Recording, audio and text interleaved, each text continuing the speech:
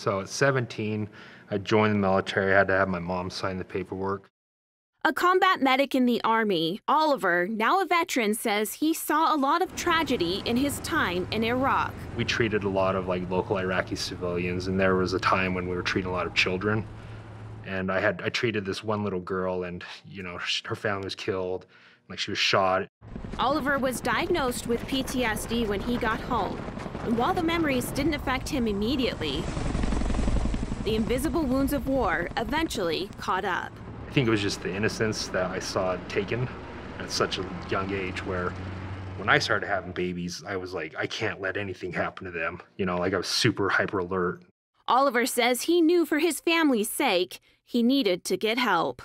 It's kind of hard for a lot of people to ask for help, but I think once you ask, it's pretty amazing to see how open and receptive people are to, lending a hand or just listening to you or offering advice. But it's that initial, just coming out of the, proverbial mental health closet and asking for help.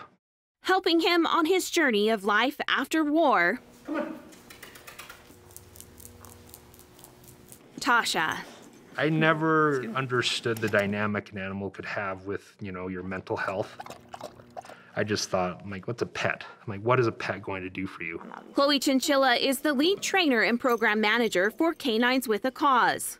I think the most surprising thing is actually just seeing how much they can actually help and just how intelligent they are in picking up on even little changes to moods and behaviors. The program rescues shelter dogs, giving them a second chance, giving back to the people who have served our country. There are certain tasks that we train for, and the tasks are just to mitigate symptoms of PTSD. So whatever that veteran might need is what we offer. She just comes in, hangs out, and she nuzzles me, when I'm getting irritated. Oliver says he understands now how important psychiatric service dogs can be for those struggling with mental illness. I always give her, it's time to work. Having her at my house now, sleeping when she sleeps in my room, I know she's more alert than I am, so it kind of lets me take the edge off of okay, I can relax and go to bed, because I know she'll alert me if anything happens.